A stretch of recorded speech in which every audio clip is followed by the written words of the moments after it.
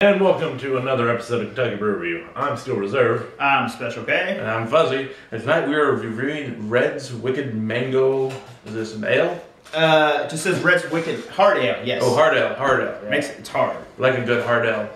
This is 8% alcohol by volume, which is probably why it's called hard ale, given normal Red's is what? Well, normal Red's is 5. Yeah. The Wickeds are 8. I didn't care for the Wicked Apple. We did that a while back. Oh, yeah? This one It is tasted artificial. This one is relatively new on the market. Yeah, I've been seeing they've been branching out for their fruits. Like I think the apple and the strawberry was a good start for them, and I'm glad to see that they're expanding into Green apple and mango now. I know we haven't done the green apple on the show, but I've had it outside of the show and it tastes delicious. Yeah, I like regular Red's Apple Ale. Oh, yeah, but I'm not a fan of any of their spin-offs at all. Really? You know, I prefer the strawberry one. I don't like the strawberry one that much. The strawberry, I thought the strawberry had a bit more of an artificial taste, but Yeah, I agree with that. Okay, smell.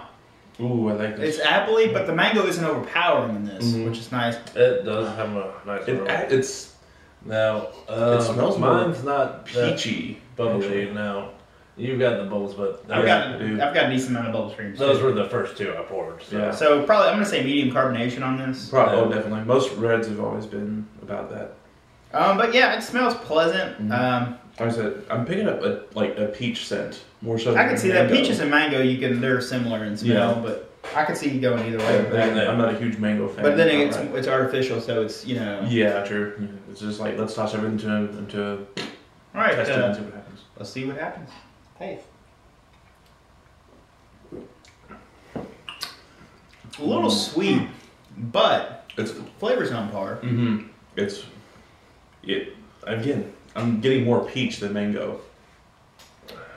It's pungent. It's It's- got a pungent yeah, taste it's- towards yeah. the end.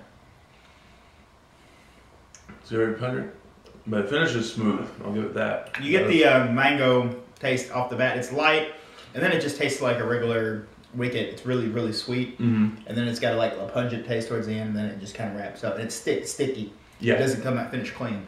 Look, that's good. No, it's not bad at all. It's a lot better than I like it better than Oh, yeah. the regular Wicked, not the regular Yeah. Reds. It's nice because, like I said, that mango's not overpowering. Which is something you find a lot in mango flavored stuff because it's it's such a sweet fruit initially, and then anything mango flavored, it's usually real overpowering. Yeah. Yeah. So, Steel, what do you think of that?